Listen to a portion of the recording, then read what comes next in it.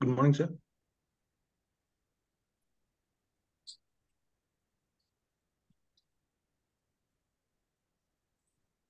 morning, sir. Am I audible, sir?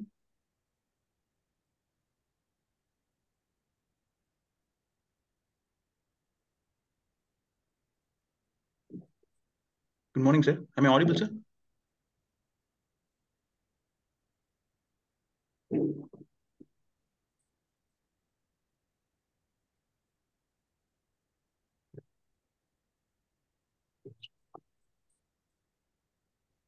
Good morning, sir.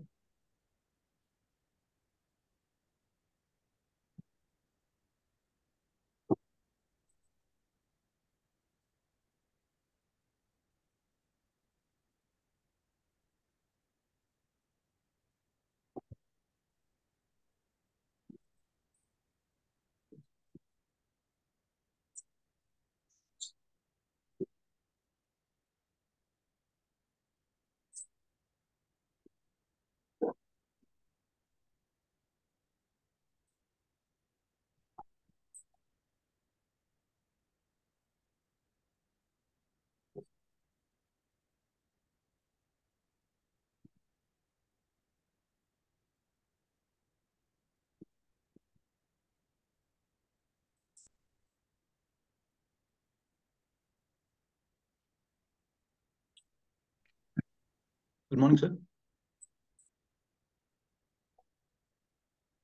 Good morning, sir. Am I audible, sir?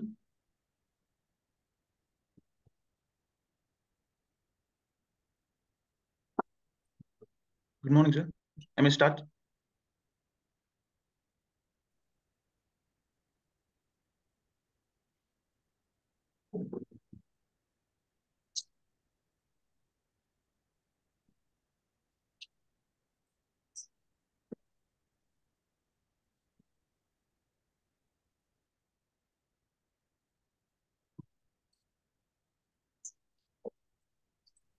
Good morning, Dharani.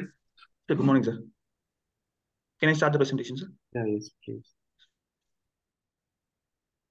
So today's topic for this discussion is sterilization and operation theater.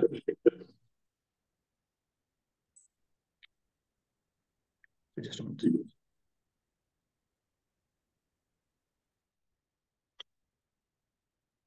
So it got hanged. Just a minute, sir.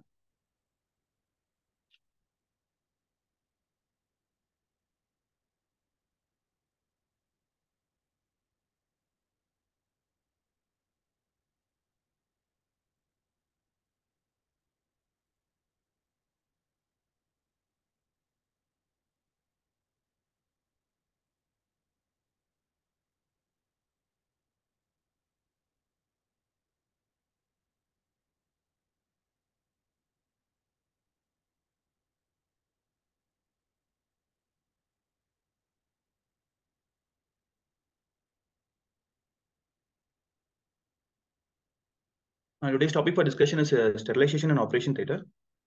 So coming to operation theater complex, it is a scientifically planned one. It acts as a barrier system. It should located away from the inpatient area, preferably on the top floor. So it consists of 4 zones. First one is the outer zone. Here it has areas for receiving patients, messengers, toilets, and administrative functions. Second one is the restricted zone, and also known as clean zone. It has areas for changing room, store room, anesthetist room, patient transfer room, nursing staff room, and recovery room. Third one is the aseptic room. It has scrub area, preparation room, operation theater, area for instrument packing and sterilization. And fourth one is disposable zone. Here, the area which is used equipment are cleaned, and biohazardous waste are disposed. Operation room should be big enough for a free ventilation. It should be having two openings, that is one towards the scrub area and one towards the sterile area.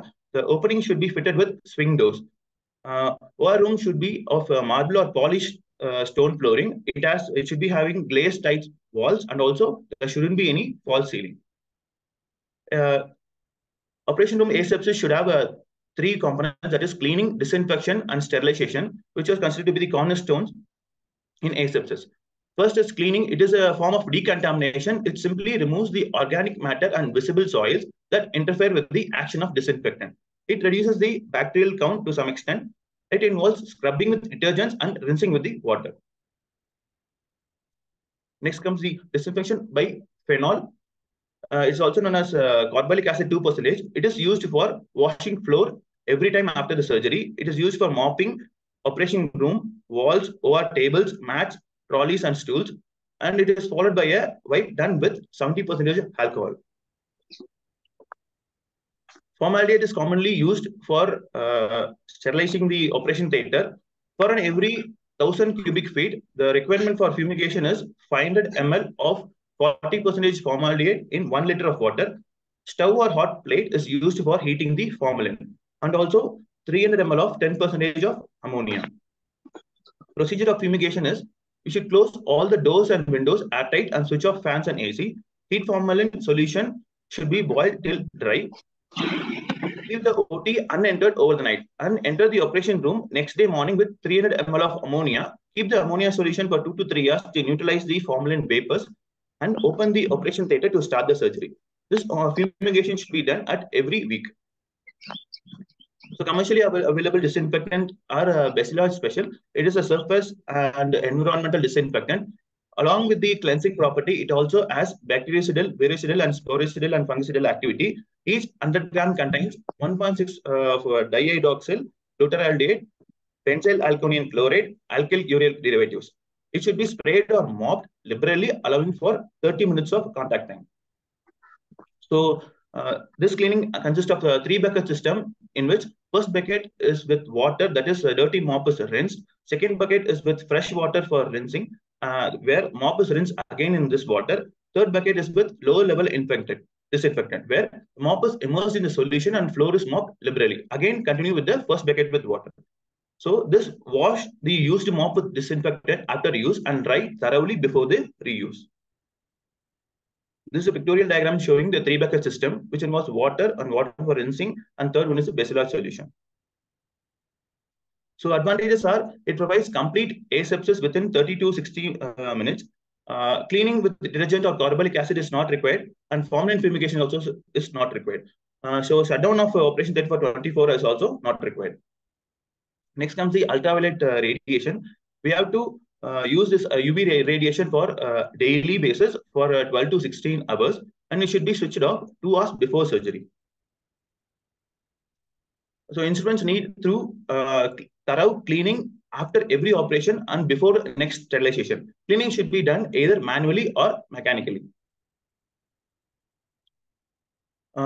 Cleaning can be done using ultrasonic cleaner. Here, microsurgical instruments and instruments with injured areas and serrated edges can be cleaned. The principle used in ultrasonic cleaner is sound waves pass at a frequency of 1 lakh hertz or more in the liquid, which generate submicroscopic bubbles, which then collapse, creating a negative pressure on the particles in the suspension. So this cleaner disintegrates bacteria, and protein matter is completely coagulated by this action. It is not recommended for telescope, endoscopes, or other illuminated devices. This is a pictorial diagram showing ultrasonic cleaner. So followed by arrangement of instrument, we have to arrange the instruments in trays. Thereby, every instrument are placed at the bottom of the tray, and also signal like indicator is placed inside the tray. We have to double wrap the instruments with the linen, and also another signal like indicator with date label should be kept outside the pack also. So sterilization is the complete destruction of all microorganisms, both vegetative forms and their spores. So agents available are steam under pressure, autoclave, ethylene oxide known as ETO, high-level disinfectant, and irradiation. So autoclave is a type of steam sterilization where It is suitable for sterilization of most of the metallic instrument except sharp knives and fine scissors. Autoclaving at 121 degrees Celsius for 20 minutes at 15 lbs pressure square inches pressure effectively kills most of the organisms and spores. The types of autoclaves are gravity displacement type, pre-vacuum type, and vertical or horizontal type. This is an example for a vertical type of autoclave, an example for horizontal type of autoclave. So various stages in process of autoclaving are, first we have to load the instruments and close the lid, and we have to allow for air removal and begin the steam exposure. And it has a holding time for about 20 minutes, and we have to allow the instrument to dry for about 15 to 20 minutes. Then finally unload the instruments. This effectively kills the microorganism and their spores. So it's another thing called flash sterilization in case of emergency situation, where 132 degrees Celsius at 30 lbs of pressure is applied for 3 minutes.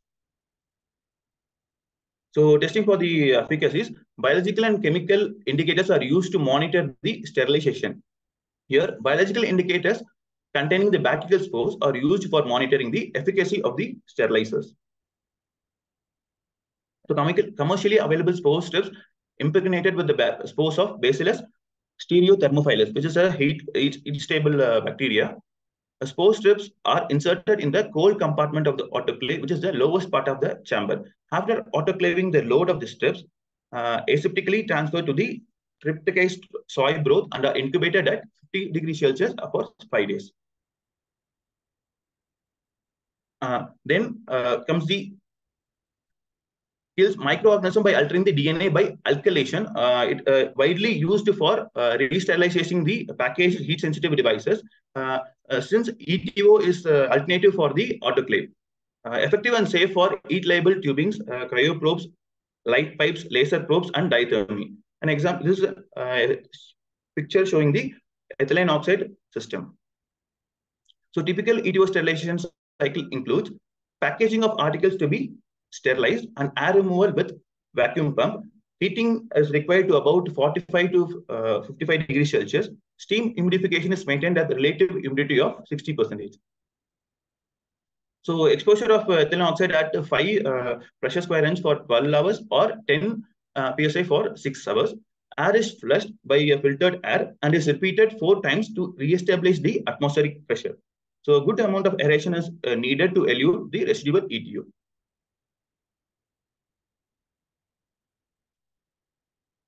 Then comes gamma radiation. It is suitable for the instruments that cannot be autoclaved, and sharp cutting instrument, plastic, rubber, and items of spores. Effective against vegetative pathogens in 15 minutes and resistant pathogenic spores in 3 hours. However, it should be thoroughly rinsed serially 2 to 3 times in trays filled with sterile water, and it is not recommended for lumen-containing instruments such as irrigating cannula, as residual butadiene, even after rinsing, causes endothelial cell damage. Then comes the gamma radiation. Here it is the cold sterilization. It is also known as cold sterilization. It has high penetrating power. It is lethal to DNA. No appreciable rise in temperature. Most useful for disposable and rubber items as well as ringer lactate. So microbial monitoring is done by swabbing and culture for bacteria in operation theater. It should be done once in a month. That is, area swabbed in all OT, that is operation table at the head end, over the headlamp, 4 walls, and floor below the head end of the table, instrument trolley, AC duct, and microscope handles. These are the areas that swab is needed. Quality of air in operation theater is monitored by settle plate method. It should be done once in a month. Here, 1 plate of blood agar and subarachnoidextrose agar is placed in the center of the operation theater, close to the operation table, and lid is kept open for 30 minutes. Then both the agars are incubated at 27 degrees Celsius for 7 days, and colony counts of bacteria and fungi are reported. Bacterial colony count of more than 10 per plate and fungal colony more than 1 per plate are considered unacceptable. So microbiology department sends out the reports to operation theater and maintains the record of the same. So hand washing. technique. Here, we have to remove the watch and other jewelries, and we have to use aqua water for hand washing. Turn the tap using the elbow. Wet hands from the tips to elbow, holding up to enable the water to run down from finger to elbow. So apply soap and scrub each hand with other. So use of rotatory movements from fingertips to elbow with special attention to nails and webs of the fingers, and rinse thoroughly under the running water in same manner as above. And scrub should be done for at least 7 to 8 minutes. So these are the pictorial diagrams showing white area shows it's not missed frequently, and red areas, especially in the web space and the thumb region, are mostly missed areas. Again, we have to use iodine for washing the hands, and it should be done twice is adequate. We have to close the tap with the elbow, taking care not to touch any spot that has been scrubbed. So, and after that, dry with sterile towel, begin with hands and proceed to wrist and forearm.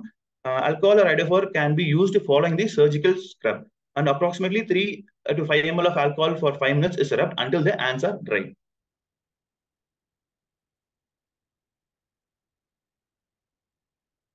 So after the scrubbing, we have to use a proper sterile gloves without any perforation. And after wearing the sterile gloves, wash hands with balanced salt solution or ringer lactate to remove talc from the gloves. Then use of sterile drapes to cover the face and isolate eyelashes and lid margins to reduce the passage of microorganisms into the eye. Irrigating fluids. Then here, intravenous fluids such as BSS, ringer lactate should be inspected for intact packing and for any obvious bacterial or fungal contamination. Any visible particulate matter should render a bottle unsafe for use, even if it is sterile packing seems undisturbed. So operating room environment has not only a sterile and non-sterile areas, as well as sterile and non-sterile personnel. So sterile operating room personnel includes surgical assistant, scrub nurse, and non-sterile OR personnel include anesthesiologist, circulating nurse, and technologist or observer. So checklists that should be done preoperatively with the patient, such as patient's name, condition, consent, and marked site, all investigations available, and pre-existing complication. Operating room should have ideal temperature and humidity. Here, patients are at risk of becoming hypothermic during the prolonged operation, such as paralysis, cool intravenous fluid infusion, or large exposed wounds will add up to the potential problem. So to prevent the hypothermia, ambient temperature of about 24 to 20 degrees Celsius are recommended. Here, most of the surgeons find such temperature uncomfortable and fatigue quickly. So ideal working temperature for surgeons is between the 19 to 20 degrees Celsius. So for a prolonged operation, patient's warming blanket should be used. This is especially important for small children. And also there should be relative humidity in theater should be capable of adjustment of range of 40 to 60%. Operation room should have a good amount of illumination. The light source in the theater should not produce a shadow, and it should be capable of producing a minimum of 40,000 lux at the incision site. The good airflow system keeps the air fresh, and it is measured by the number of air changes per hour. That is, minimum standard number of airflow changes allowed in operating room should be 17 per hour. However, the laminar flow will generate 100 to 300 air changes per hour, and it is used in the operation in which airborne infections are completely avoided. The movement, all staffs should enter the theater through entry zone, which is used for scrubbing and gowning. The amount of movement in and around the operating room and table should be kept minimum. There should be doors clearly marked for exit and entry, and one-way traffic will minimize the risk of contamination.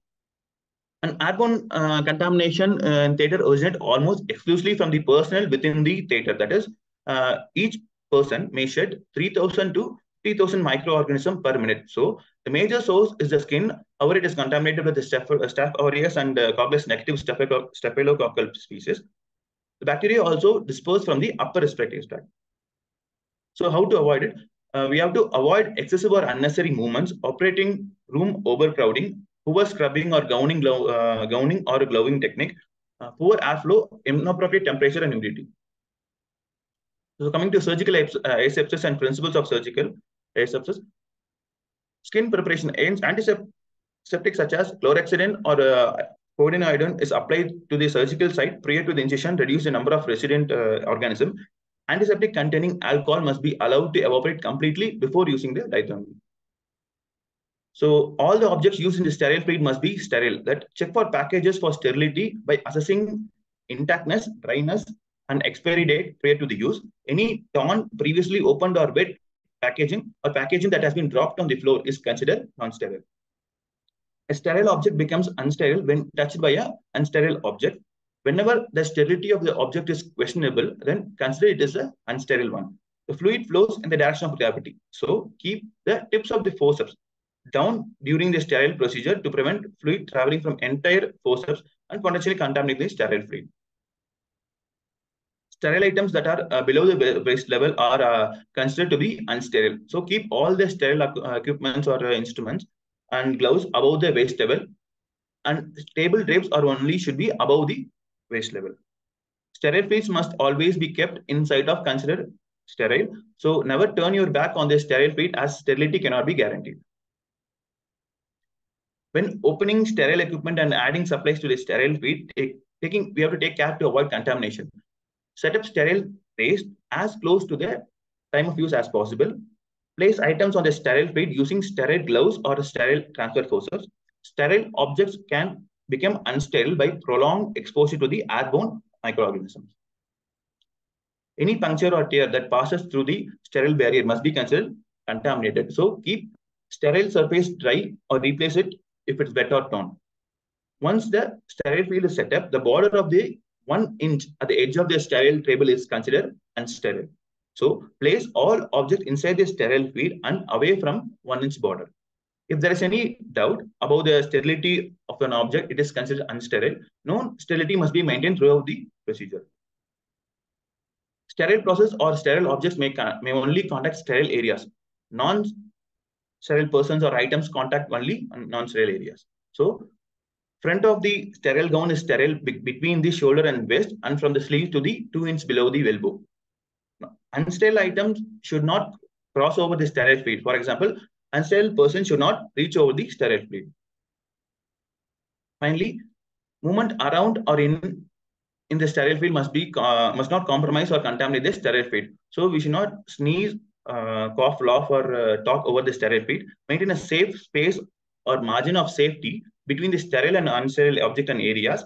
Keep the operating room traffic to minimum and keep the door closed. And also keep the airtight bag. Thank you.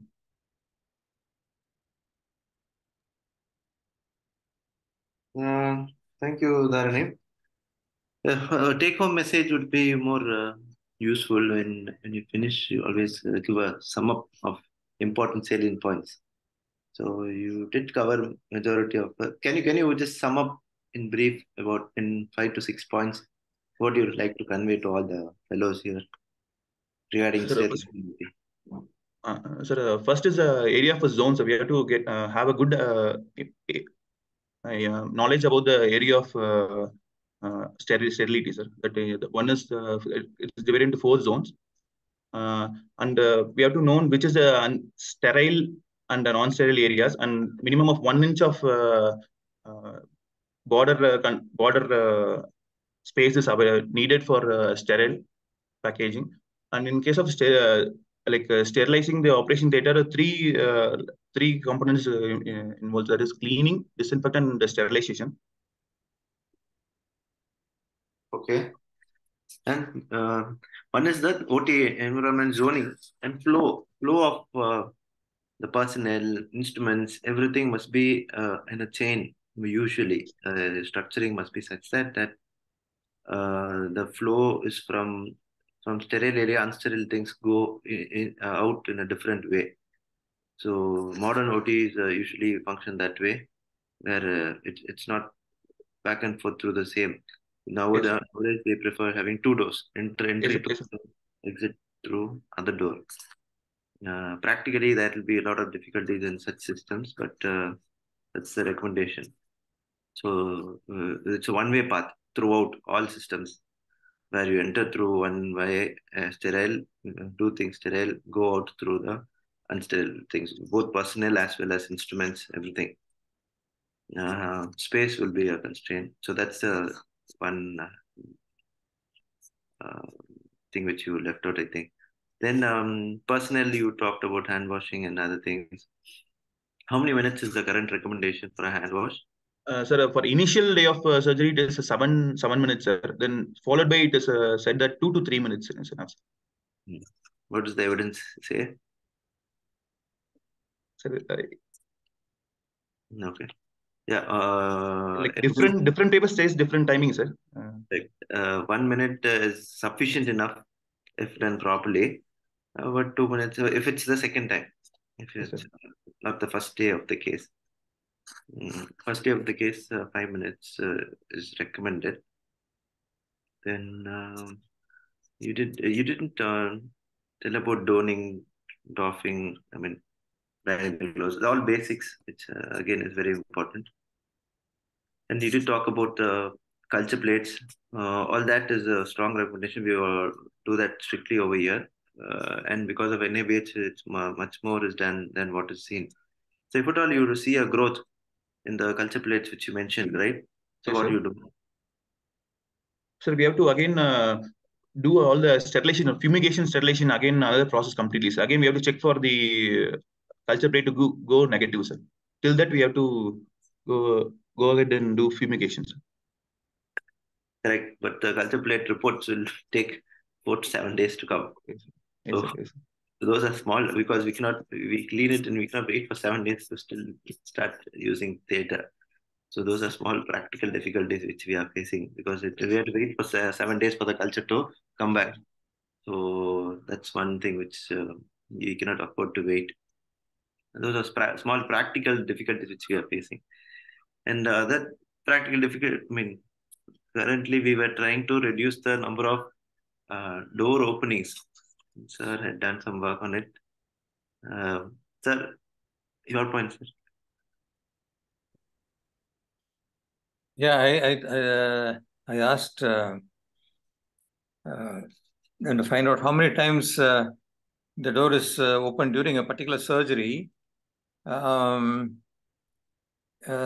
They took 5 representative cases of totally replacement, and during which time they found that looking at the CCTV, playing it, found that the minimum of 60 times the door was opened due to various reasons, and the maximum was 75 times the door was open and shut. So mainly it's a planning, and every time some little things are being brought from outside because they had not kept them way inside. Then the traffic, the anesthesia side and the nurses side, the traffic is what is happening. So essentially, we can get telephone, no problem in that. But essentially, it's a culture, it's our attitude, and has to change. And I have requested Dr. Yuvarajan to come out with an action plan, what all should be done in order to remain and keep the door closed. And basically, I think that the nurses in charge of the theater do not function as if they are in charge. They are so subdued in various hospitals, and here also they are subdued. Yesterday, I was noticing Dr. Palni was giving anesthesia spinal for a person, and who's looking from behind very intently? One of this pink dress industry guy, who brought a lot of things, and he's very intently looking how it is being done. There's no need for him to come in at all. And Malika was a nurse, and she was just looking down. So all our attitude has to change. Only then we'll be successful in keeping the theater sterile. And another point I want to know, what about the solution with which we clean the theater? Is Dharani said a particular solution that we use, or is something different? So bacilloids solutions. Dr. Santosh, is that what we use now? Sir, we use, that's a standard. I'm not sure of the formula. That's the standard NABH recommendations. They came and saw what like, specific solution. It's a company name, but I'm not sure of the chemical composition. But it's a standard. That's a standard thing which is used. Okay. There are various categories. What we use is something which is, the smell-wise, this is the least. Order-wise, the least is the one which we are using.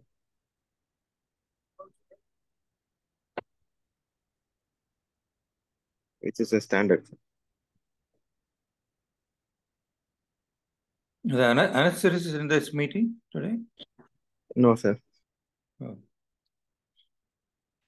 And that meeting we had earlier on a Sunday morning, well, that has to be given to the nurses as well as fellows to play. We'll have to ask Vanita to do that. There is a wealth of information.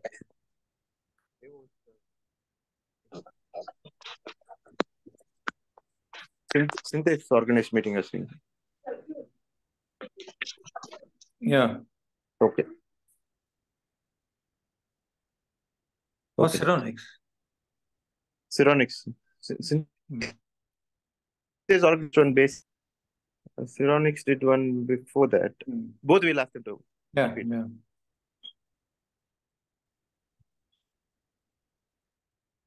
We'll go on next.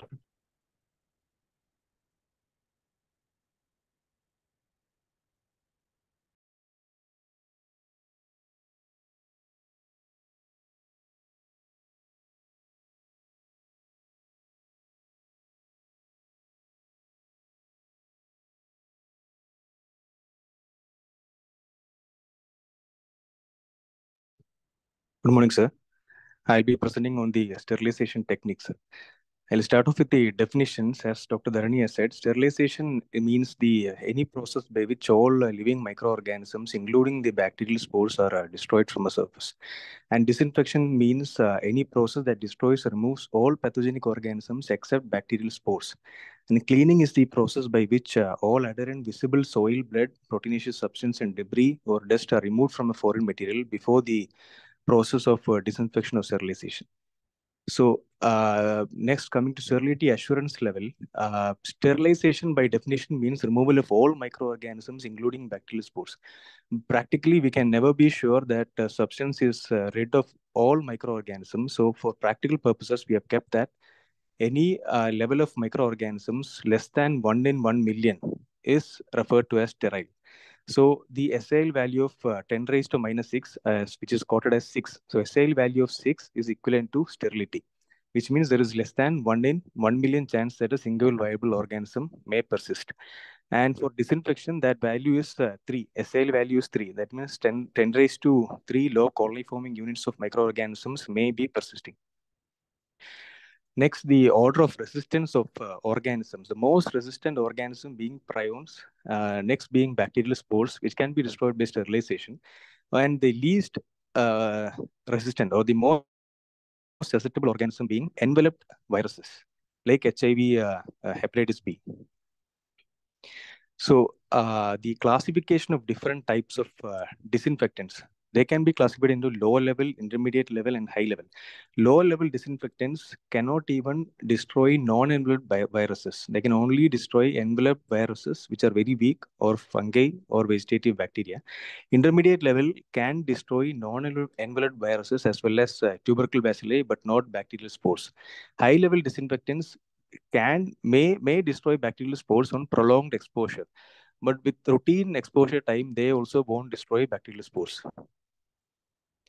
And know how to decide whether sterilization or disinfection has to be done for specific medical equipments. So Spaulding has classified medical devices into critical, semi-critical, and non-critical devices. Critical device means any device, any surgical instrument or implant which directly comes into contact with blood, viscera, or inside the joints or any normally sterile site. So all our instruments, all our surgical instruments, our implants, our arthroscope, everything comes under the label of critical devices. So they need sterilization or at least high-level disinfectant. But sterilization is always preferred. In case of semi-critical devices which come into contact with intact mucous membranes or minor skin breaches like your endoscopes or laryngoscopes, they can be high-level disinfectants may suffice for semi-critical devices. So it is not necessary that they should always undergo sterilization. And non-critical devices which directly come into contact with only intact skin, like our BP cuff or stethoscope, they need only intermediate level or even lower level disinfectants. So next, coming to decontamination cycle. So after an instrument is used, we should first clean. That means removal of all the physical debris from the instrument, which then undergoes disinfection, then inspection for any remaining debris. Then it undergoes packaging, which then finally goes on for sterilization and then storage. This is the decontamination cycle that we go through. Now coming to classification of different sterilization methods. There are various number of sterilization methods starting from our bare sunlight, which works by UV rays, to gas sterilization. So the most important sterilization methods that we use on our day-to-day practice for our instruments and implants include the moist heat sterilization, which uses temperature above 100 degrees Celsius, which is autoclave. Then our gas sterilization methods like ethylene oxide and plasma sterilization. So I'll be talking in detail about these sterilization methods. But the other methods are sunlight, drying, heat application, dry heat, as well as moist heat, filtration by membrane filters, radiation by ionizing gamma rays.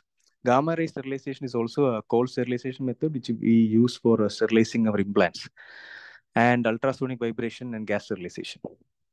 Coming to disinfection methods, there are many chemicals which can be used for disinfection, including alcohol, aldehydes, phenolic compounds, halogens, heavy metals, dyes. But again, among these, the most common ones that we use for our instruments include the formaldehyde, which comes as the formalin, and 2% glutaraldehyde, which comes as Sidex. So I'll be talking in detail about these two also. First, coming to autoclave. So the autoclave works by moist heat sterilization, which goes above 100 degrees Celsius. The principle being it follows the laws of gas, general laws of gas. So at normal pressure, at atmospheric pressure, the water boils at 100 degrees Celsius. So if we increase the atmospheric pressure above our normal atmospheric pressure, the boiling point at which the water turns into steam increases. So the saturated steam has more penetrating power. So what we do is inside a closed chamber, we increase the pressure so much so that the boiling point of water increases and it turns into condensed steam, which contains much more heat. So it has more penetrating power and more the heat of the steam can also be increased by increasing the pressure. That is how an autoclave works, the basic principle. So, for example, if you have 1600 ml of steam at 100 degrees Celsius and 1 atmospheric pressure, it is equivalent to just 1 ml of water at 100 degrees Celsius, and it releases 518 calories of heat. So, the large reduction of volume when it condenses to water by releasing this much amount of heat, it will create more vacuum and it will suck in more steam so that again it can be condensed to water and it releases more heat, which penetrates all the materials that we want to sterilize. So it provides very high amount of heat. So the different phases of sterilization using an autoclave include the pre-treatment phase or the heat up cycle, which basically means we are expelling all the air and creating vacuum. And then we introduce steam. So the sterilization phase, what we do is we increase the pressure so much so that the temperature is increased, at which the water turns into steam.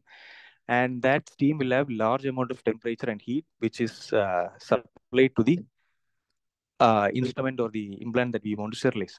So then the post-treatment phase includes the depressurization cycle where the steam or the vaporized condensed water is removed by vacuum and the goods are dried finally. So the temperature at what I was telling is the temperature of 15 psi. The boiling point becomes 121 and then the time required will be 15 minutes. But when we increase the pressure subsequently to 20 or 30, the temperature at which the steam is generated gets more. So the heat inside the steam also increases up to 134 degrees Celsius, which then requires only 3 minutes for sterilization. So autoclave is one of the most commonly used sterilization methods in all hospitals. The advantage being it is very safe. The byproducts produced are only steam. There are no toxic byproducts that are being produced. So it is very effective. It is cheap, also cheaper when compared to other methods. And it provides excellent penetration into substances, and the byproducts are safe. But the disadvantages being it cannot be used on heat sensitive instruments like what we used in our case, the arthroscope or the camera can never be autoclaved because it will get damaged because of the high amount of heat that we are applying. And also it causes corrosion and it damages plastic heat sensitive substances. So it cannot be autoclaved. So the other uses being surgical instruments, culture media, any autoclavable plastic containers, biohazardous waste, glasswares which are autoclave susceptible, all these can be autoclaved. Next, the precautions to be taken when we are autoclaving. So autoclave should not be used for sterilizing waterproof materials because when we steam, high concentrated steam, when it condenses, it actually releases water onto the instrument. So if you use a waterproof material, it will get damaged. And heat sensitive materials also should not be used. And when the materials are loaded, it should have enough space for efficient steam penetration. So you should not overfill the chamber. Material should be kept in such a way that it has enough space in between them. And polyethylene trays also should not be used as it may cause melting and damage. This is a typical autoclave, which has a pressure chamber where the pressure is increased and highly saturated steam is generated. And we have an electrical heater at the lower part and a lid which closes it and increases the pressure. So the main three parts are the lid, pressure chamber, and the electrical heater, and the steam jacket through which the steam goes. Next, coming to ethylene oxide. So I've told about all the disadvantages of autoclave. So we go on to the next common sterilization method being ethylene oxide. This is a gaseous sterilization method. Ethylene oxide is a highly inflammable, irritant, explosive, and carcinogenic gas. But so because of all these properties, it is supplied in a 10 to 20% concentration, which is mixed with inert gases like CO2 or difluoromethane. So it lessens the toxicity of a pure ethylene oxide gas. This also has extremely high penetration power, and even it penetrates plastic wraps also. But the problem with the action of ethylene oxide is by alkylation. Alkylation means it replaces the hydrogen atom in a living organism with alkyl groups like methyl groups, CH3 groups or C2H6 groups.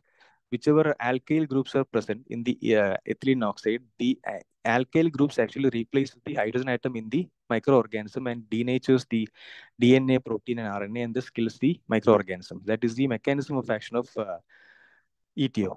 So the effectiveness of ETO is influenced by 4 essential parameters: the gas concentration, which should be 450 to 1200 milligram per liter, temperature of 29 to 65 degrees Celsius, humidity of 45 to 85%, exposure time of 2 to 5 hours. So if you look carefully at these parameters, you can understand that the maximum temperature that it goes to is only 65 degrees Celsius, and that starts from 29 degrees Celsius. So it doesn't have too much heating when we are sterilizing it. So all the heat sensitive equipments can be actually sterilized by ETO. That is the main advantage of ethylene oxide. And the exposure time is just 2 to 5 hours. Exposure time is 2 to 5 hours for the ETO. But even if the exposure time is only 2 to 5 hours, the total time required for sterilization by ETO will be more because it is a highly toxic gas. So the extensive aeration is required post-sterilization so that the ethylene oxide, which is absorbed by the absorbent surfaces, should be expelled. So extreme aeration for up to 8 hours has to be done so that the toxicity of the substance, which has absorbed ethylene oxide, reduces. So thus it takes more time when we have to do ETO. That is one of the disadvantages of ETO.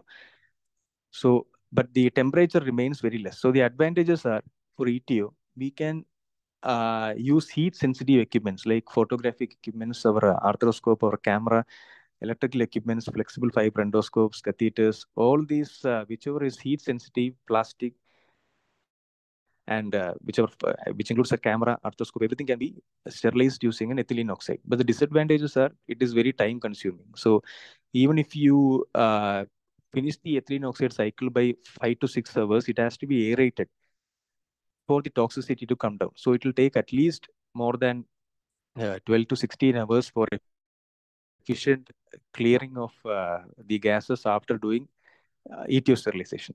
And the other side effect being it releases toxic metabolites like ethylene oxide. So you cannot come into direct contact with ethylene oxide at all. It is carcinogenic and it is fairly costly when compared to autoclaving. And the precautions that has to be taken when we are using ethylene oxide. So we have to, while unloading the sterilizer, once the sterilization has been done, immediately after the cycle, the door should be opened 5 to 10 centimeters and all the personnel should leave the area for 15 minutes. Or otherwise, the sterilizer should have a purge system that forces the gas out of the chamber forcefully into an exhaust so that nothing comes into the room. But usually for normal ETO, the door has to be open 5 to 10 centimeters and the gas has to be let out while all the personnel leaves the room immediately for 15 minutes. And the exhaust has to be directly let into the outside, into the environment. And room ventilation should have 10 air exchanges per hour, 50% relative humidity and temperature of 21 degrees Celsius. All these have to be strictly monitored. Next, if you come into direct contact with ETO, while doing sterilization, the symptoms include irritation of eyes, upper respiratory passages, peculiar taste, headache, vomiting, dyspnea, cyanosis, pulmonary edema, ECG abnormalities, and even chromosomal aberrations as they are carcinogenic. So the side effects of direct exposure to ETO is very much. So that is the main side effect of the using ETO and the time exposure. So the time required is more and the side effects which when exposed to ETO is also very much. These are the side effects of ETO.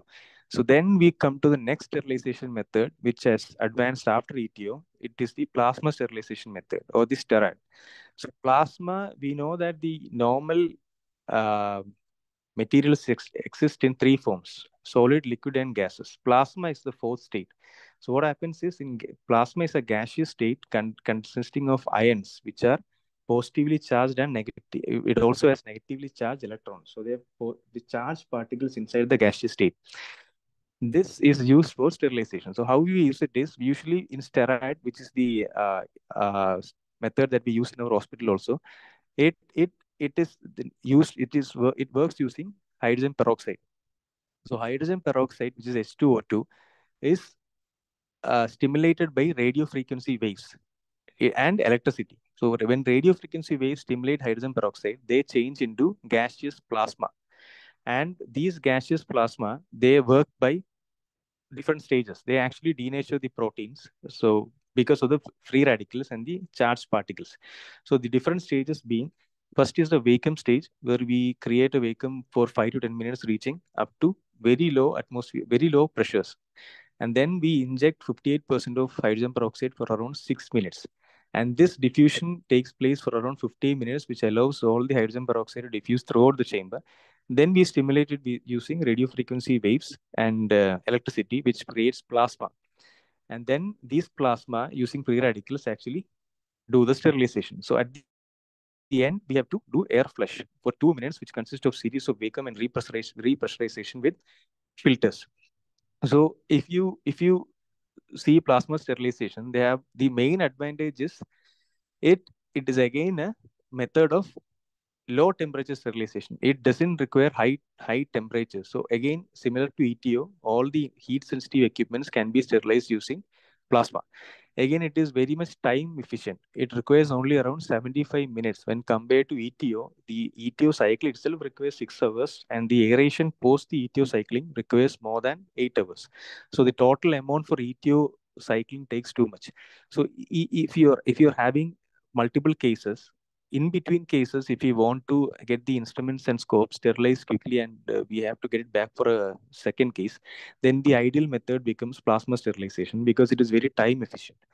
And the disadvantages being, and the other advantage is it doesn't have any toxic metabolite like ETO sterilization. The metabolites are only water and air.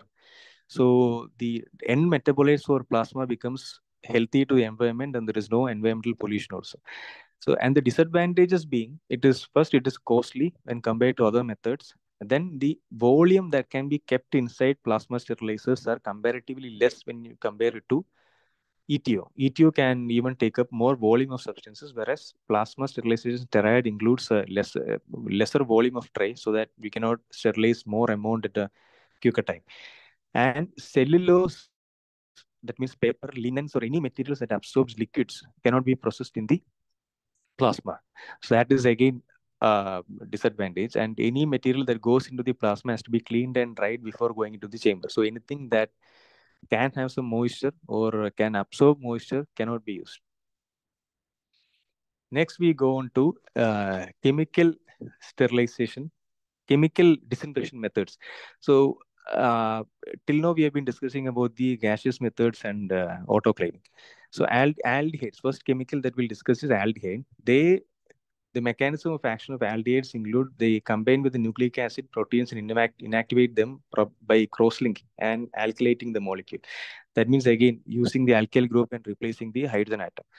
This can be a sporicidal agent. That means a chemical sterilant. Anything that is sporicidal becomes a sterilant. So this can act as a chemical sterilant provided the exposure time is given too much, more than 12 hours if we are keeping it. An aldehyde can also act as a sterilant. So the first one that we use is formaldehyde or formalin. So the commercial preparation comes in two ways. One is a liquid formulation with 37% formalin, 10% methanol, and the rest being water. The other one is a formalin tablet, which can be kept and then it diffuses into a gaseous form inside the formalin chamber. So two forms are there, and the formalin kills vegetative bacteria, fungi, and viruses in less than 30 minutes. But that means the formalin will act as a high-level disinfectant. It will kill everything else in 30 minutes except for the bacterial spores, which will take several hours, more than almost 24 hours for a fully sterilant activity. Again, the side effect of formalin being the fumes are extremely strong, irritant, and potential carcinogen. Again, it has been associated with oral, nasal, and lung cancers. So for this reason, it is not preferable to be used in hospitals. And if used, all the equipment that have been used by formalin has to be thoroughly rinsed. Next being glutaraldehyde. The next aldehyde that we use very commonly is glutaraldehyde, which is 2% Cidex. The three solutions that we use very commonly are, one is formalin, the other one is 2% Cidex, the other one is stearis solution, otherwise the paracetic acid. These solutions, the glutaraldehyde 2% Cidex, the good thing is it is less toxic, less irritant, less corrosive. So it is one of the best solutions that can be used. But again, the problem is it will only disinfect. It will not sterilize. It will disinfect the materials within 30 minutes. But again, for killing the spores and acting as a sterilant, it will require more than 12 hours. It is available in inactive form. That means it comes in comes as an acidic solution. It has to be alkalinized by adding bicarbonate, and the pH has to be increased from 7.8 to almost 8.5 for it to become activated. So once the activation process has been done by adding bicarbonate, it has a tendency to polymerize. So the activity of activated glutaraldehyde will last for only 14 days. So once you have prepared it, once you have made it alkaline, then it has to be used immediately. It cannot be stored for a long time. For storing purposes, we have to store it in acidic form. The advantages of Cidex is it is not corrosive to metals, good for lensed instruments, including our arthroscope, rubber, plastics. It is again cold sterilizer. So there is no heat involved in Cidex. So whichever that cannot be autoclaved or which is heat sensitive can always be used in Cidex. And the disadvantages being when exposed to healthcare workers, it will cause irritation in poorly ventilated areas. Unstable, the solution is unstable, so the activity level has to be monitored once you've made it acidic. And it always leaves some residue on metals and endoscopes. It has to be thoroughly cleaned. So till now, I've been discussing all the common methods that we are using on a day-to-day practice for all the instruments. So how to ensure whether we have actually sterilized them or not? What are the indicators to check whether the sterilization has been done adequately or not? There are three types of indicators. First one is a physical or a mechanical indicator. They digitally display in the sterilizer equipment itself, there will be digital displays to verify whether the parameters like temperature, time, and pressure, which are adequate for sterilization, has been achieved or not. But they are not totally reliable. The equipment can get faulty, and they can say that the temperature has been reached up to the required level, but which may not have happened. So it is only partially reliable, the mechanical indicators. Next one is a chemical indicator. So for chemical indicators, they are of different types. There are from 1 to 6 types. So one chemical indicator basically means we will keep a strip of paper with an indicator which responds to temperature or any of the exposure to any of the chemicals. So it will change colors, either heat or chemically sensitive materials. Then it undergoes a color change. So they can be kept outside the sterilized pack, inside the sterilized pack. So it varies. So if you keep it outside the sterilized pack, it is called as type 1. It is not very reliable. So this is an example of a chemical sterilizer indicator strip that we use in our institute. If you see here, the one which is written as Terad, the one which has a red line, this is used for plasma sterilization. So if we keep it outside the pack, it only means that the outside of the pack has been exposed to enough heat, enough enough hydrogen peroxide. So that then it changes color to orange. So that doesn't mean that the inside part is sterile. So then we started keeping it inside. Even if you keep it inside, it has to be monitoring all the parameters. Some of them monitor only one parameter or two parameters. Then it becomes type 3 and type 4. If it monitors all the parameters which are required, then it becomes type 5. So it depends on the amount of the number of parameters that the chemical indicator checks for. So then it undergoes a chemical change. So once we open the pack, we should check whether the chemical indicator strip has undergone the color change that is advised. Next, the best one being biological indicator, the third one. Biological indicator basically works by, if you take any sterilization method, I told you the order of resistance of organisms. So there will be some organism which will be very resistant to which is most resistant to that specific sterilization method. So that specific organism is kept as a biological indicator. So for example, the Geobacillus thermophilus bacteria, it is most resistant to autoclave and hydrogen peroxide glass plasma sterilization. So this bacteria, what we do is this is an example of a biological indicator that we use here. So they are actually put in a small capsule-like container. The organism which is most resistant to that specific mode of sterilization is kept in those containers, and they are kept inside the sterilized pack. So once we open the pack, immediately what we should do is we should send these containers for culture. If on proper culturing of these containers, if the organism has not been destroyed, that means the biological indicator is showing that the sterilization method was not properly done. So if the culture as shown here comes as no growth or no color change and no growth, then it means that the organism which is most resistant to that particular sterilization method has been destroyed. So the sterilization method has been effective. Then comes the different types of biological indicators. Ideally, it was initially recommended that biological indicators should be checked at least weekly for each sterilization method. But when we are losing several loads per day, the protocol has changed that if you are using several loads per day, it has to be checked daily. So various types of biological indicators are also available, which gives results in 48 hours, rapid readout biological indicator, which gives in less than 4 hours, and spore strips, which takes 7 days, which are not being used now.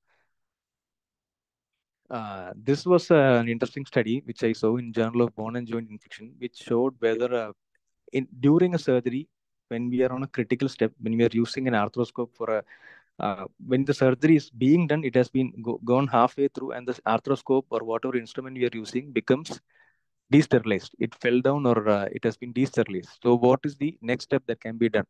A perioperative contamination of our instruments that are being used.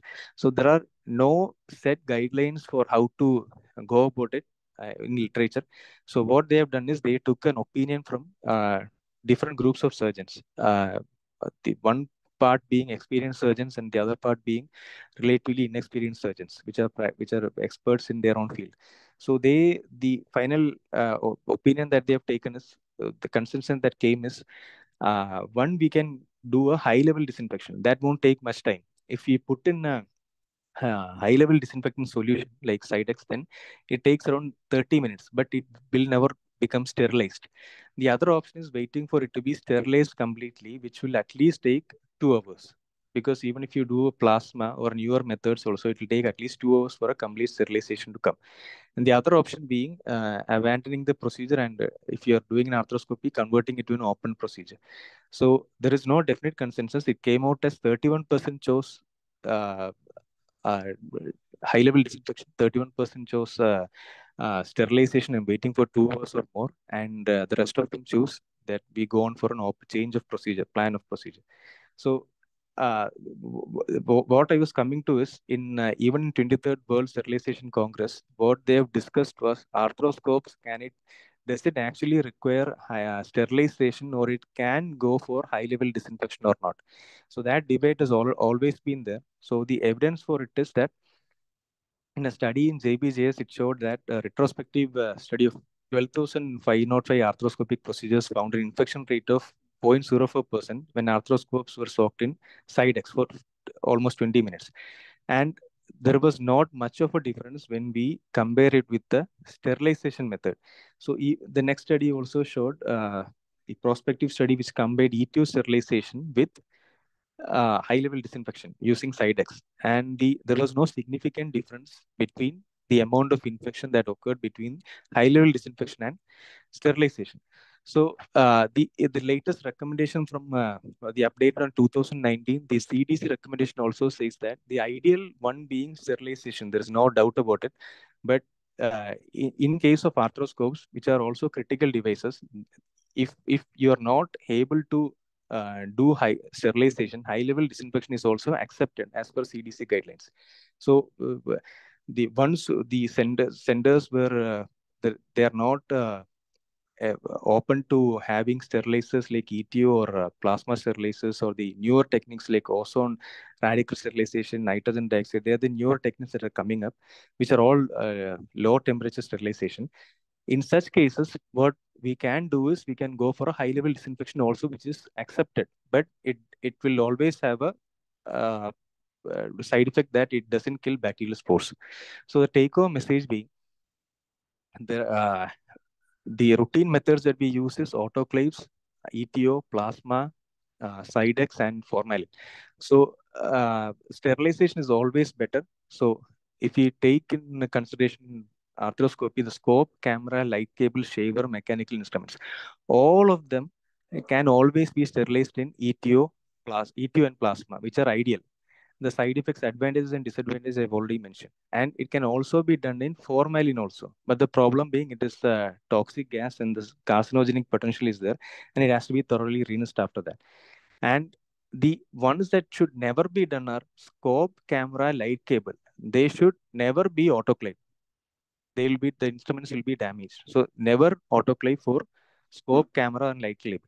And camera should never be put in Cidex. If you put camera in Cidex, that the lens will be damaged. So that also should not be done. Rest, all of it can be put in Cidex also. All except camera, scope, light cable, shaver, instruments can all be put in Cidex. But we will only get high level disinfection. And all the mechanical instruments can be put in autoclave. The metallic instruments which are heat stable, all the mechanical instruments can be put in autoclave, which is ideal because it is cheaper. It is faster, and there are no toxic metabolites. And shaver can be put in all of these. It will tolerate everything.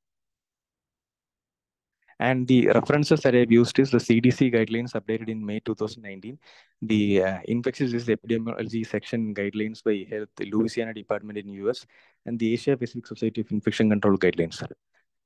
Thank you, sir. Thank you, Govind. Very good talk and summary. You've done a good homework, and you did go and see what's happening here. Very good. That was my planned question to you. Do you know what we do here? You've already seen what's being done. Few things that you want to clarify is sterilization methods you've told in detail, but for all these, the instruments and those all these devices must be cleaned properly. Any kind of blood clot or any kind of foreign body over there will all these work when the surfaces are exposed to these materials. If there is a clot, the surface will not Yes. be exposed. So the depth, if there is a clot, within the clot, it will still carry live organisms. Or if there is a bone plug, especially in these cannulated instruments, drill bits, cannulated drill bits. If there are tissues, foreign body, or bone, it is not going to be sterile. If you see bone, even if it's autoclaved, you have to consider that as unsterile. So how to avoid this, Govind? What do they do here? Proper cleaning, sir.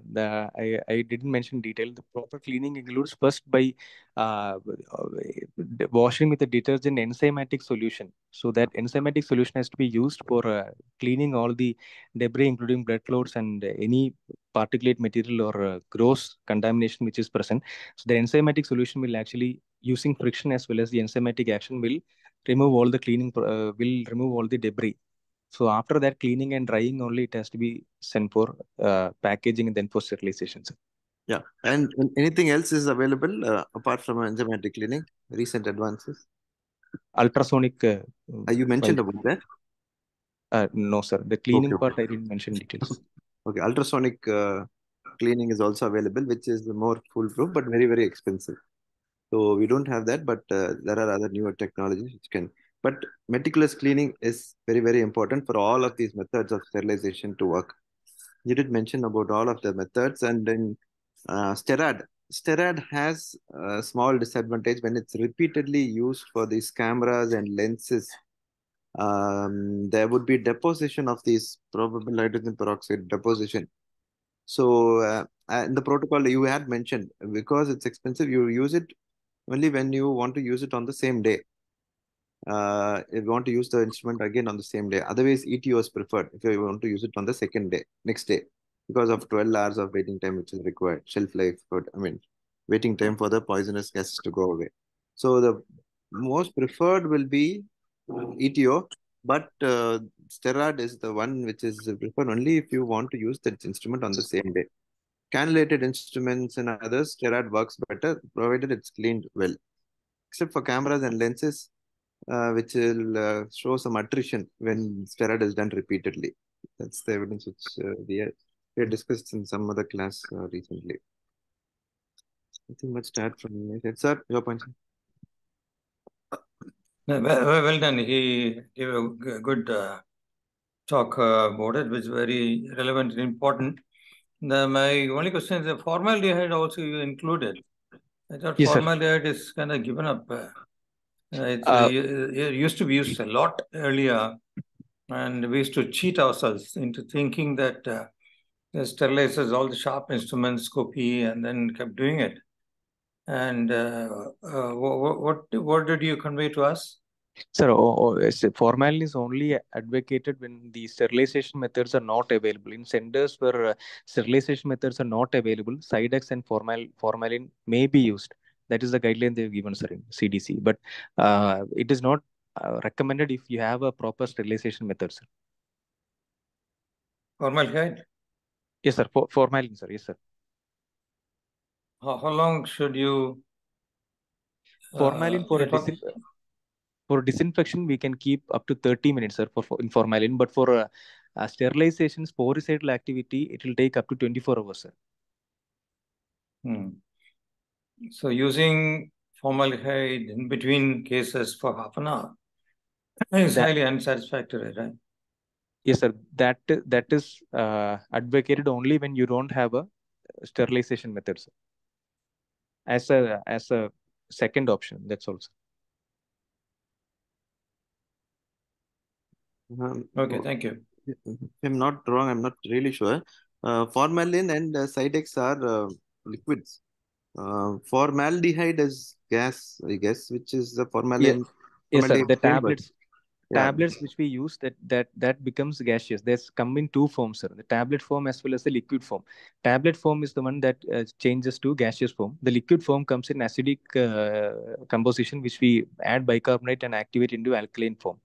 That is a liquid form. Both are being used, sir. The tablet form is almost obsolete now. There is no recommendation to use it. NABH also, the inspectors are saying that is the obsolete, not recommended to use formaldehyde gas chambers. Liquid ones, I was saying. So. Yeah, liquids maybe we can. It's still not obsolete. Sidex is one which is current recommendation, which can be used. But nothing much to add from what else you told. But when the instruments falls, what to do? That's an interesting aspect which you tried to cover. As in our system, we have so many instruments, so we can use other instruments if there is an instrument fall. But in case where that's the only available instrument, depends on how much it is contaminated. So Sidex is one option, but you carry a risk of infection. So it has to be decided by the surgeon depending on the situation. I would put it like that. Graft falling is a main issue. Yes.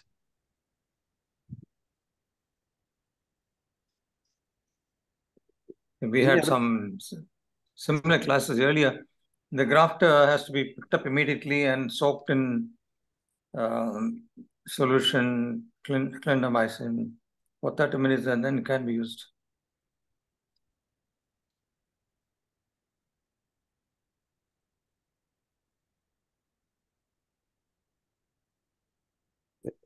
Any doubts or any questions from fellows? Go and you can unshare your screen by the time. Yeah. Thank you, sir. Thank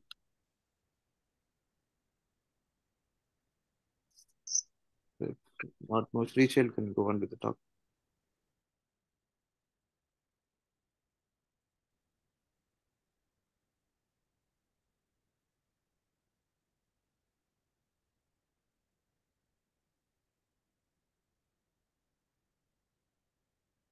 Good morning, sir. Am I audible, sir?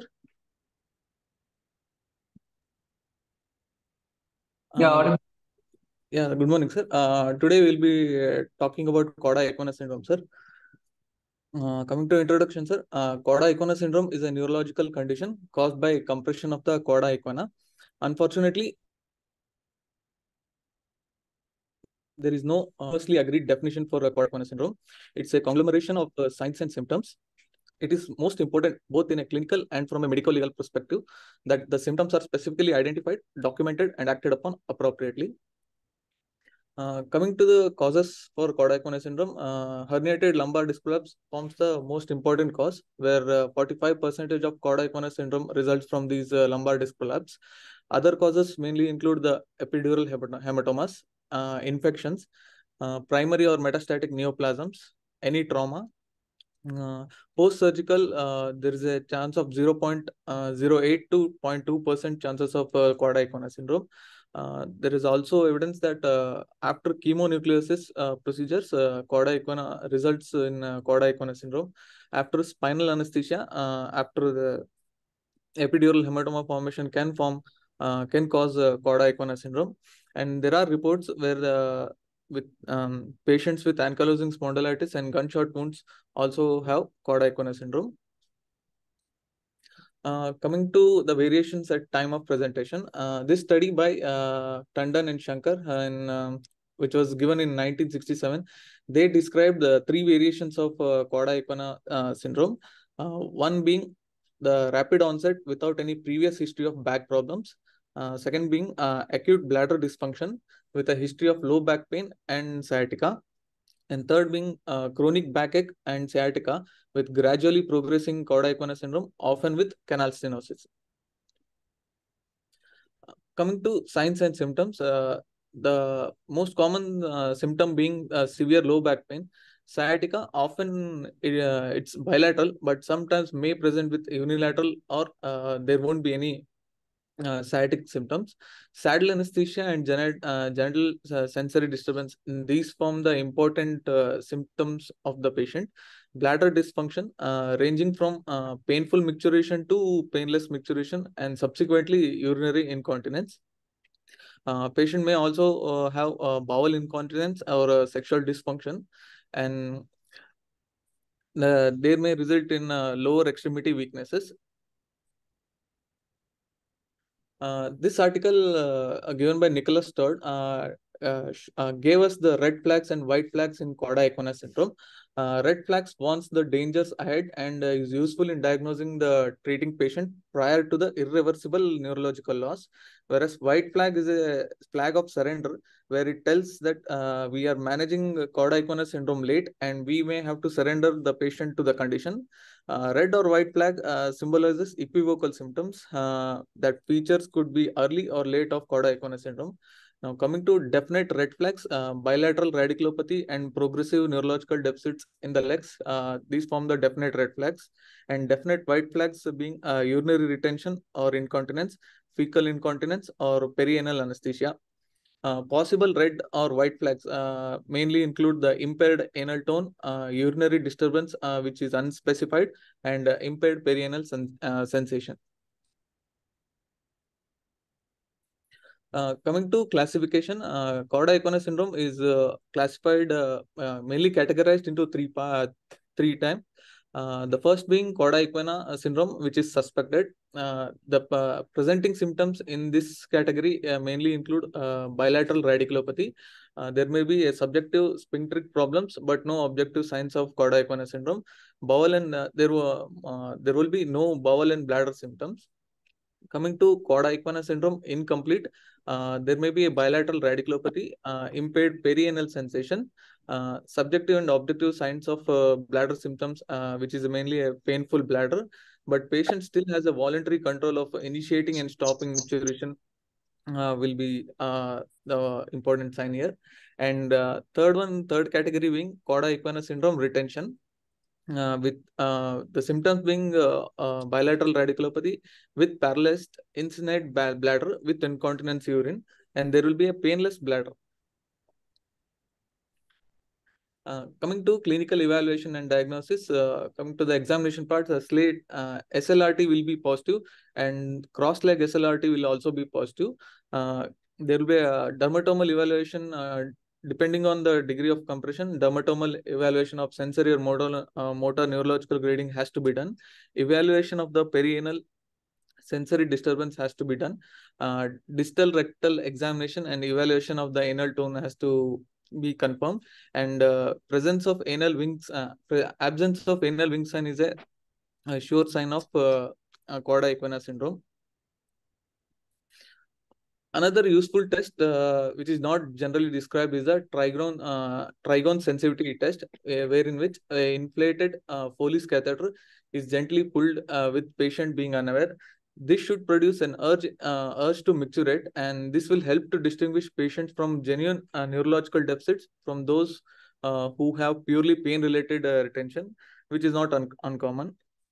The MRI being the most important investigation has to be done in Cauda Equina syndrome. This investigation must proceed over all our routine cases, and any delay should be clearly documented for medico-legal purposes. Other investigations being the USG bladder to evaluate detrusor contractility or post-vital residual urine. Coming to the evaluation of a distal rectal examination, this study by Sherlock in 2015, they assessed that the overall correctness of assessing anal tone using distal rectal examination is limited to 64%.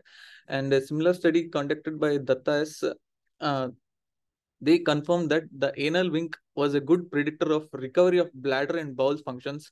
Most patients with an intact anal wink at the presentation will eventually have a satisfactory recovery of bladder and bowel function. Similarly, when coming to the bladder scans,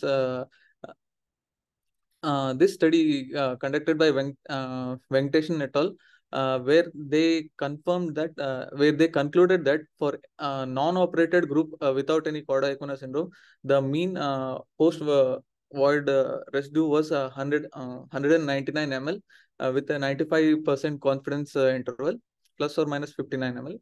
And a post-void residual volume of less than 200 ml gave Cauda Equina syndrome probability of 3.6%. if there is a more than 200 ml residual volume, then the probability of having a Cauda equina syndrome is 43%. And a post residual volume less than 200 ml had a negative predictive value of 97%. So in conclusion, they concluded that the bladder scanning was useful adjunct in the diagnosis of Cauda equina syndrome, since it had a better negative predictive value than any physical examinations. Coming to the timing of surgery, the urgency of surgical decompression has remained a contentious issue in the management of Cauda equina syndrome. Several studies have attempted defining the timing, where the general consensus is on early intervention for improved outcomes, and patient is well accepted. However, a result from various studies quantifying a specific time range for improved outcomes has been conflicting. Deteriorating function on Cauda equina syndrome patient is a continuous and a progressive disorder. Evidence that the duration of Cauda equina compression is a determinant of outcome, with progression of neurological deficits and worse outcomes. Since the more the prolonged compression, the more the bad outcome for Cauda equina syndrome. Coming to this study, 48 hours and its emergency and downfall. The study conducted by in this paper, Cauda equina syndrome, it was a meta-analysis of surgical outcomes where they analyzed 322 patients. A significant improvement was seen in sensory and motor deficits as well as urinary and rectal functions occurred in patients who underwent decompression within 48 hours. And they also stated that no significant improvement in the surgical outcome was identified with interventions less than 24 hours from the onset of Cauda equina syndrome compared with the patients treated with 24 to 48 hours. This another study by Coles et al. Critically reassessed the paper and concluded that a flawed methodology and misinterpretation of results are reported, understating the value of early surgery. They concluded that although an advantage existed in treating patients with 48 hours, there was further benefit in treating patients within 24 hours. When coming to Cauda equina syndrome incomplete or with retention timing of surgery, Gleaves and McWilliams stress the importance of categorizing the Cauda equina syndrome into incomplete and retention. They stated that Cauda equina syndrome incomplete is best treated by early surgery.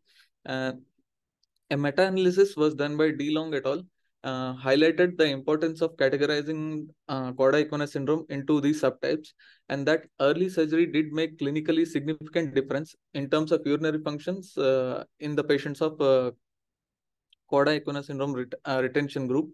DeLong et al. Also demonstrated significant improvement of urinary symptoms when being operated within 24 hours in comparison to 72 hours. Again, this paper in timing of surgical intervention in Cauda equina syndrome, where a systematic critical review was done, the authors concluded that there is a lack of discrete evidence supporting the 48-hour dictum as a safe time point to delay the surgery. The degree of neurological dysfunction is likely to play a significant prognostic indicator, whether it is an incomplete or a complete Cauda equina syndrome. The colleagues highlighted both early and delayed surgery may contribute to improved neurological outcomes based upon the individual's clinical conditions. So finally, the author recommended an early intervention is more likely to benefit the patients with acute deterioration owing to the compression of the nerves. This is the another study where they aim to investigate whether timing of intervention in management of patients with CS has an impact on outcomes. So early intervention in Cauda equina syndrome, regardless of the subtypes, has higher likelihood of improved inpatient outcomes. The odds of getting better were higher, however, with incomplete Cauda equina syndrome, and the timing of intervention did not seem to matter in traumatic Cauda equina syndrome as compared with a degenerative etiology. Cauda equina syndrome with incomplete neural status requires an emergency surgical intervention. Literature is abundant with reports stating patients tend to show a favorable outcome from an early surgery. Patients with incomplete at the time of surgery have better prognosis than with the patients with retention Cauda equina syndrome. Now coming to the management part, surgical management is the step part with seldom room for any non-surgical options given to the natural course of the Cauda equina syndrome. The choice of decompression alone versus decompression and fusion has also been under considerable debate. The principles of surgery mainly being minimal retraction of the compromised dural sac, complete removal of the offending disc and the osteophyte complex, maintaining the spinal stability. The surgical approach is decided on following factors with the number of levels of involvement, presence of associated instability like any spondylolisthesis, presence of any associated severe central disc calcifications or which may hamper any dural retractions, and prior history of any laminectomy and facetectomy is also an important factor. Coming to the decompression, laminectomy is the procedure of choice. And in decompressing a highly stenotic canal, it's preferable to begin the decompression at a normal or a minimal stenotic segment rather than to progress to a more compressed site. Thinning the lamella with a high-speed burr will facilitate decompression by permitting the use of a smaller Carrison ronger with a smaller foot plate. Trying to force a bigger ronger with a larger foot plate in a stenotic canal can result in an inadvertent injury to the spinal cord or Cauda equina. It is essential that the ligament to be completely free of any adhesions underlying the dura before it's being removed. Cones of depression mainly being there is a chance of recurrent disc herniations, which is about 24%. Patient may present post surgery may present with chronic low back pain, instability due to extensive laminectomy. There is an increased chance of neurological worsening due to manipulative neural injury in an already compromised canal, and it may lead to progressive stenosis, which is still debatable. Along with decompression, fusion should be considered in situations of recurrent disc herniation and associated instability. Other relative indications being a large disc with a narrow canal, patient who has predominant low back pain, tall disc and a kyphotic disc, sagittal facet orientations, and to minimize handling of the dural sac. Coming to the outcomes post surgery, in this paper, it was by Shrikant Rajan. Retrospective study was done where early surgery for Cauda equina syndrome within 24, 48, and 72 hours of onset autonomic symptoms made any difference in the bladder function in the initial output patient follow-up. Decompressive surgery for patients within 24 hours with the onset of autonomic symptoms reduced bladder dysfunction at the initial follow-up. They also stated that within 24 to 48 hours does not alter the bladder outcome at the initial follow-up, which is statistically significant. Patients with incomplete Cauda equina syndrome are 5 times more likely to achieve a normal bladder at the initial follow-up if operated within 24 hours of onset of autonomic symptoms as opposed to the 48 hours. This supports the theory that the severity of bladder deficit at presentation that may be a determinant of the clinical outcome. In this paper, the Cauda equina syndrome with presentation outcomes and predictors with focus on micturition, defecation, sexual dysfunction, which was a unique study where the data regarding the outcomes above mentioned were characteristics are scarce. But still, in this study, the mean follow-up was 63 days. Defecation dysfunction in this study found a prevalence of 41.8% at the last follow-up. Females were more found with defecation dysfunction rather than their male counterpart. And sexual dysfunction in the current study was 53.3% at the last follow-up. This study demonstrates that recovery after decompression is slow and far from complete in the majority of patients with regard to micturition, defecation, and sexual dysfunction. In this following study, the primary aim was to assess the patient's current bowel, bladder, and sexual function. The mean duration of from the time of admission to follow-up was 43 months, and they noticed that the bladder dysfunction in these patients was seen in 76%. Sexual dysfunction was noted in 39%, and bowel dysfunction was less compared to the previous studies. Patient with retention Cauda Equina syndrome demonstrated significantly poorer low stream bladder function, bowel function, and sexual function in comparison to those with incomplete Cauda Equina syndrome. This is likely due to the most serious nature of the retention type of Cauda Equina syndrome, which indicates compression and damage to the nerves of lumbosacral plexus, therefore more likely to result in subsequent permanent damage of the nerves, which are mainly supplying the bladder, bowel, and sexual functions. Another study showing the outcome of spinal decompression. The delay of this study was done in India. So the mean delay in surgery was 12.2 days. The study found no statistically significant difference in the mean surgical delay of poor outcome group or a better outcome group. They found a very strong positive correlation between the delay in surgery and the duration of recovery, suggesting that the late the patients who present late would be definitely benefited by decompression, but recovery time will also be significantly delayed. So at the conclusion, they concluded that better outcome of decompression of Cauda Equina syndrome.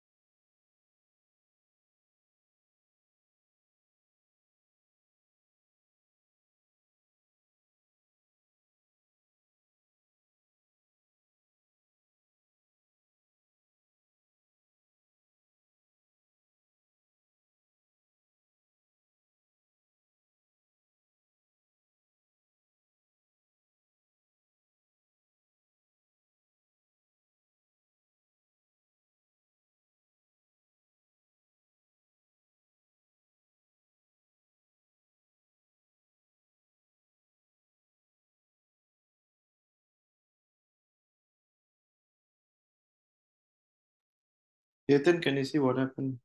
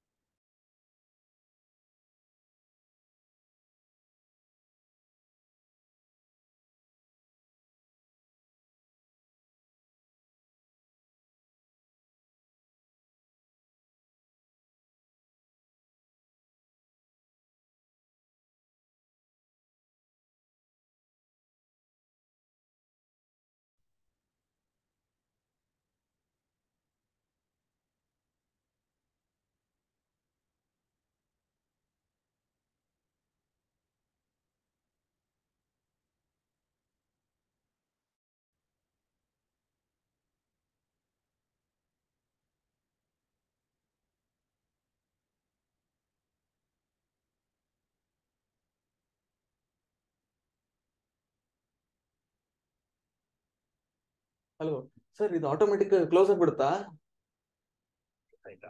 Close agide.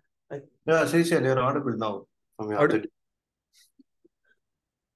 from your second device.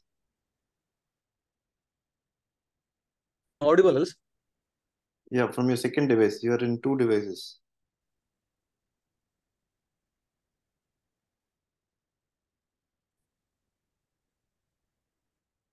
Then coming to minimal invasive surgeries in Cauda Equina syndrome. Now, with recent advances, treatment of Cauda Equina syndrome is caused by lumbar disc herniations with percutaneous endoscopic discectomy surgeries. There was a comparison study conducted with full endoscopic discectomy versus laminectomy, where they showed that with the results were same. with the endoscopic being advantages that they have a lesser blood loss and a shorter duration of stay in the hospital. Coming to medical legal. You can see your screen. Sir? Your screen is not visible.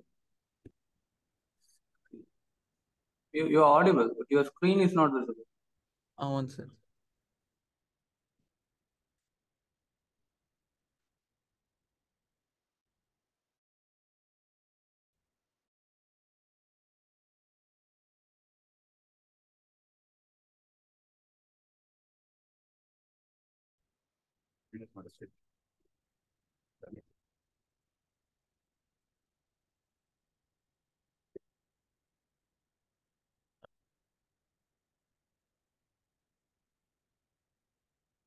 Now the screen visible, sir? Yeah, visible. Yeah. The medico-legal importance in Cauda Equina syndrome, this is an important aspect where the rarity and variability of Cauda Equina syndrome can result in misdiagnosis and delay by first the patient who may develop urinary retention over a previous 6 to 8 hours. And they may not sought medical advice until the situation is irreversible. Secondly, the general practitioner or the therapist who do not have appreciated the gravity of situation and consequently failed the advice immediate transfer to the hospital. Third being delay occurs in the hospital with junior doctors and nurses not recognizing the syndrome presented to them. And finally, the non-availability of out-of-hours MRI within the specialist spinal surgical facilities, mainly singly or collectively, cause further delays, which may be critical to the eventual outcome. These are even more significant if there is evidence of progressive neurological deficit during this time. So the litigation is common where patient has persistent residual symptoms, and especially if the clinical records is defective and likely outcome has not been fully explained and understood by the patient prior to any surgical intervention. So take-home message is always keep a watch on Cauda Equina syndrome whenever the patient presents with bilateral radiculopathy and any disturbance in the bowel and bladder. Always don't hesitate and can go should immediately be evaluated, and MRI has to be done. Thank you.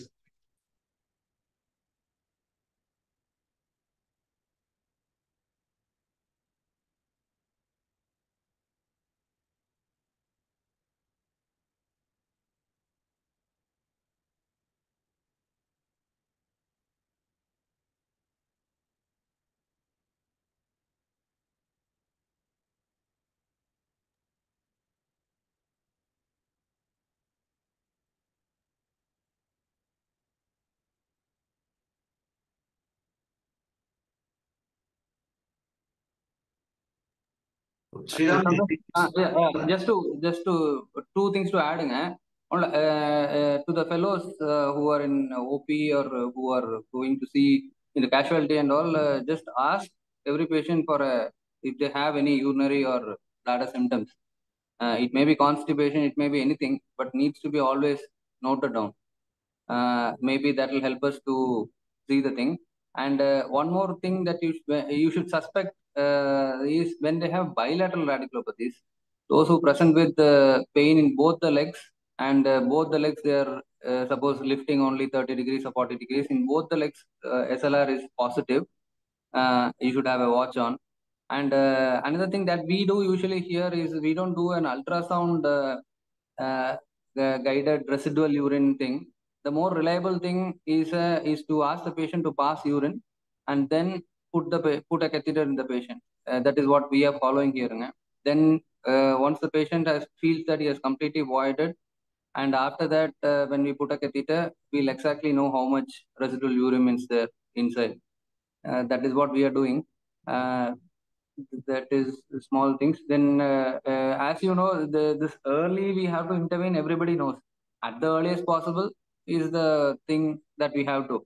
It may not be possible like all these 24 hours, 48 hours is only for Western countries and where they have all the facilities. In India, almost everyone comes only after. We have around 7 cases. Ravi is going to look into it. But none of the patients presented in 24 hours or 48 hours. All of them present very late in our scenario. They come after being catheterized. One of the patients was catheterized and kept for 15 days. And after that, they came. So whenever they come, they have an indication for surgery. It's not that they won't recover at all. They always recover, but we cannot predict the recovery outcome. So Cauda equina definitely needs surgery even if they present late. And it may not be, sometimes already it's 15 days. So sometimes we may not be able to take up the patient at the middle of the night if the patient has all the comorbidities and everything. We usually take up, even if we take them up next day early morning also, it is okay only. It's not it's already 15 days gone. Another 5 hours or 6 hours of delay from 12 o'clock midnight to 6 or 7 o'clock in the morning is not going to make a big difference. And all of these patients actually recover. The most important part is most of these patients have got foot drop. So motor recovery is always good. Only thing which is not very predictable is this bladder and bowel. Yesterday we had a patient, I don't know who saw. We had one of these patients who had a Cauda equina who presented to us that now it is 1 year follow-up.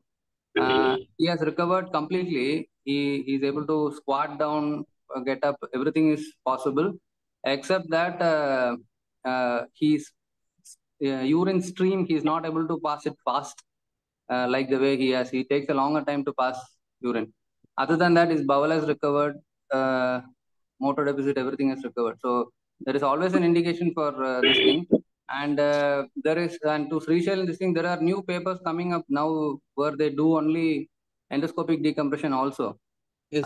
where they have again shown similar results, but again, it is very less. The numbers are too small to actually conclude whether that is really possible. And for now, it is the standard is like you have to do a proper laminectomy and decompression, and not to go for any smaller procedure in Cauda equina syndromes. And it is mandatory to see both sides.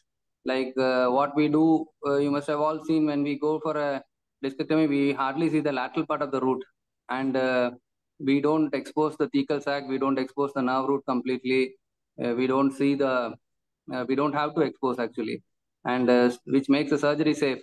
But in case of a Cauda equina, it is mandatory that you see the whole thecal sac, you see the full nerve root in both sides.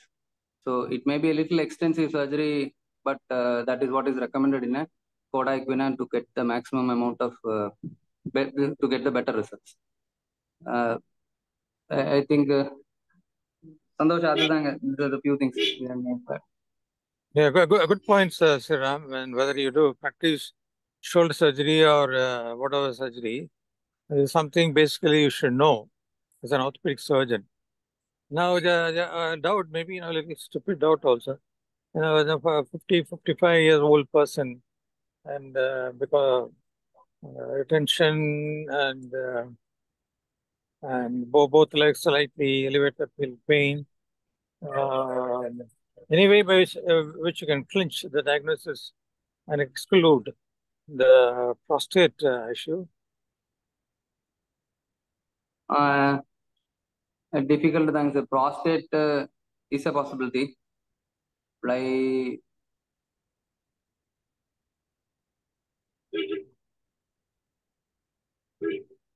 can do rectal, I'm sure.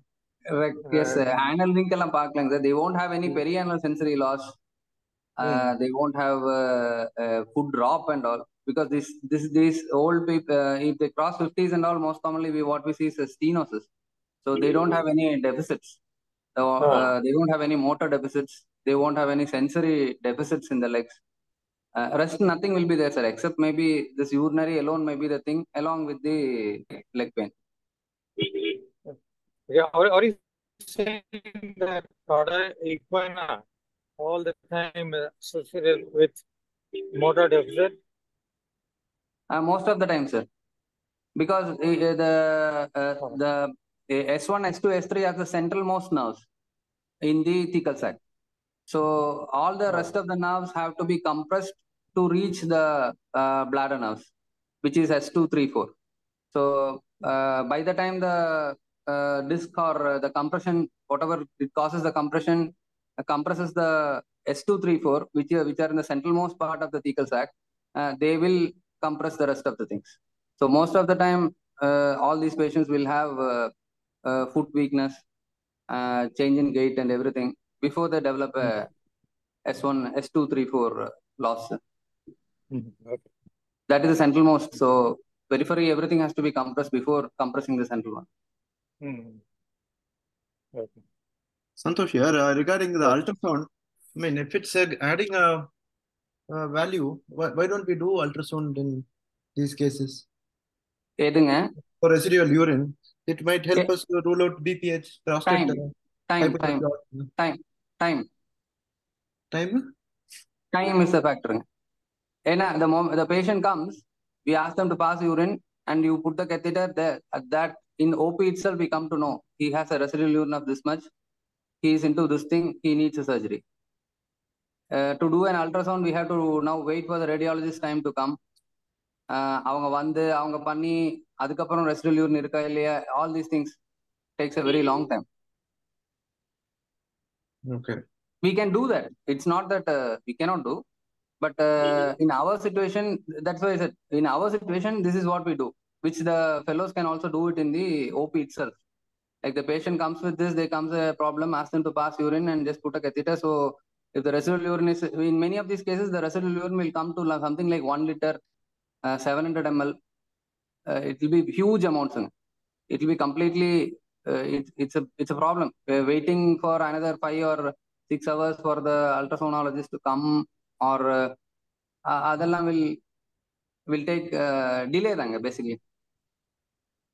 And relieving that 1 liter of urine from the bladder will give a lot of relief to the thing. They don't even realize this is happening inside.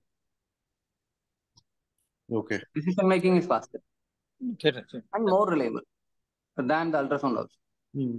Medical legally, will it be an advantage? Is my concern. Yeah, medical legally, this is accepted. Accepted, okay. Yeah. We just have to tell them that we don't have a full-time sonologist here. So actually, this is what should be done also. We don't have a full-time sonologist, so assess the bladder thing. We have done this. Okay. We have done our part.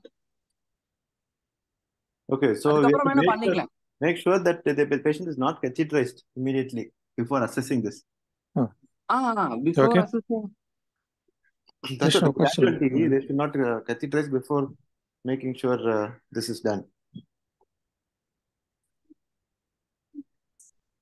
Residual urine. Because we have to ask them to pass. Then when we catheterize, they have to measure.